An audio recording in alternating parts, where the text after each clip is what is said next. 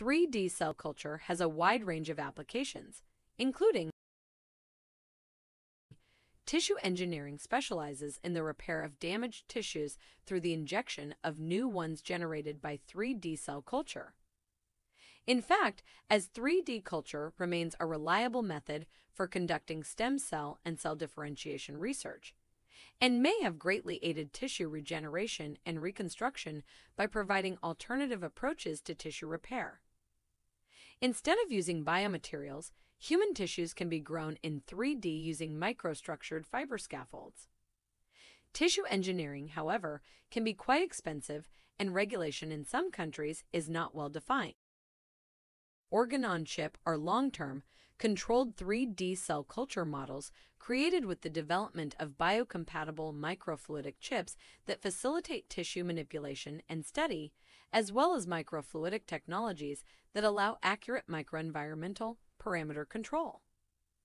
These organs-on-chip are biomimetic systems that replicate the microstructures, dynamic mechanical properties, and biochemical functions of living organs. Microfluids help to mimic organ function by simulating tissue interfaces and monitoring and regulating the microenvironment.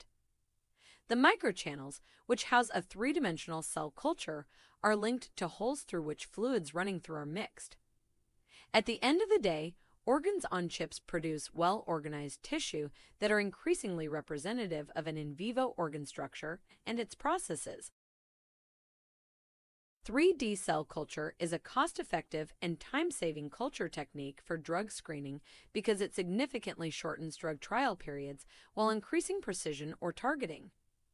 For example, cancer therapeutics are improving thanks to microengineering applications like organs on chips, which improve the benefit-risk balance by more precisely targeting a specific cell type, a defined biomechanism, or a precise receptor.